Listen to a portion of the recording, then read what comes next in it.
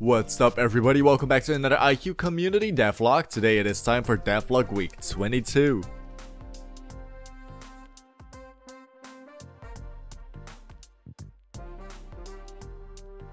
On Monday, the 2nd of November 2020, I started off doing something I wanted to do for, I don't know, forever, which is building a Spleef arena. You know, the oh-so classic game which has existed for I don't know how long, since the beginning of Minecraft, where you have to mine blocks underneath your opponent's feet to make them fall off the arena. Now the arena I'm going to build is a bit of a different arena compared to normal Spleef, cause normal Spleef is boring! So the reason why my arena is going to be special is because we are going to use redstone dividers to divide the arena up into smaller sections if we want to, so we can customize the arena size to whatever we like fit. And this way we can create custom competitions between different teams or between different duos in smaller arenas, or we can create one giant arena and battle each other to the death this way. But in order to create all of those redstone dividers, I needed a lot of honey blocks and slime, but I didn't have any honey blocks, so I created this little temporary bee farm, and it has worked pretty well. I've gotten all of my honey from this automated farm, and I think I'm going to replicate it as well in my main base in the future. So those out there with the big eyeballs will probably be wondering why Lucas and I are floating within this video without our armor and things on, and that is because I used quick mode to render out this video instead of standard mode in the replay mod for the time lapse. So it looks like we are playing in creative while in fact we are playing in survival, and you can see the difference in the next clip. But I also turned on shaders right there. I don't know about you, but man oh man, doesn't these shaders make this time lapse look freaking amazing? God damn! In the future I will definitely record all of the other time lapses with shaders as well, because it just looks freaking awesome.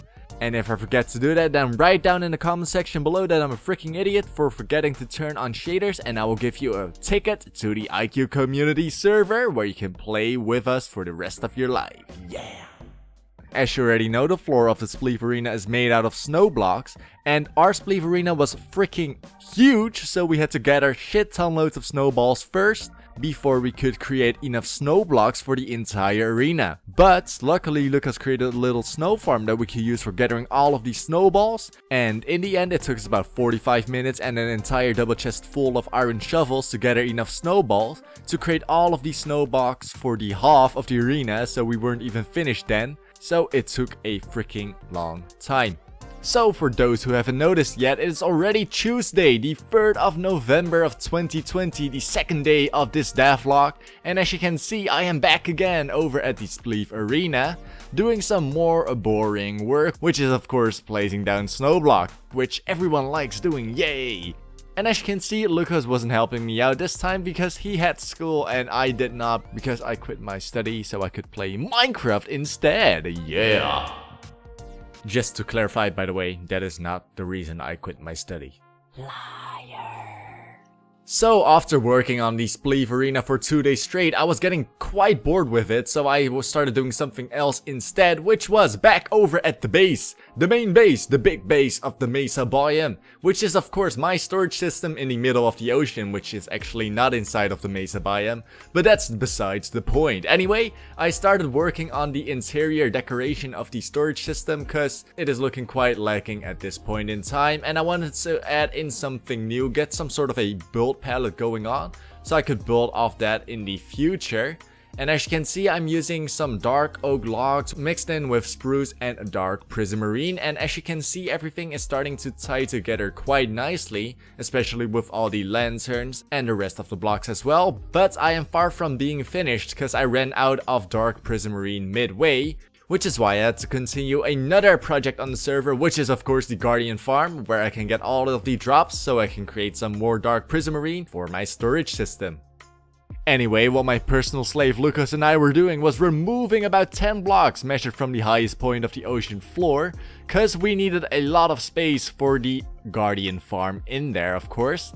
And I had no idea what kind of Guardian farm I was going to build. I have built one Guardian farm before in my entire lifetime, but that one didn't work anymore in this version of Minecraft, so I had to come up with something else instead. And instead of watching all of these super cool farms that are out there on the internet, I tried designing my own, and you can guess how it went, of course. it went absolutely freaking good, which is of course what I was telling myself at that point in time. But the reality was of course the opposite, because I had created a total shit show, and let me explain to you why. After Lucas and I are done with killing all of these mobs in these caves.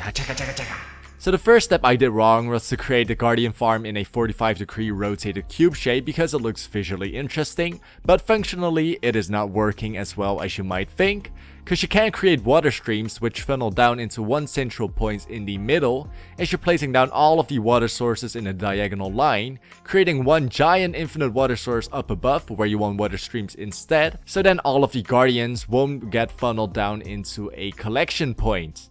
Now the next thing I did wrong, which is possibly more stupid than creating the farm in an impossible shape, was filling up the Guardian farm with water before even creating a collection system, which meant that the baby booms of Guardians started spawning in a little small pocket of water, as that is the only place where all of the Guardians could spawn, and that resulted in about 50 Guardians trying to kill me constantly.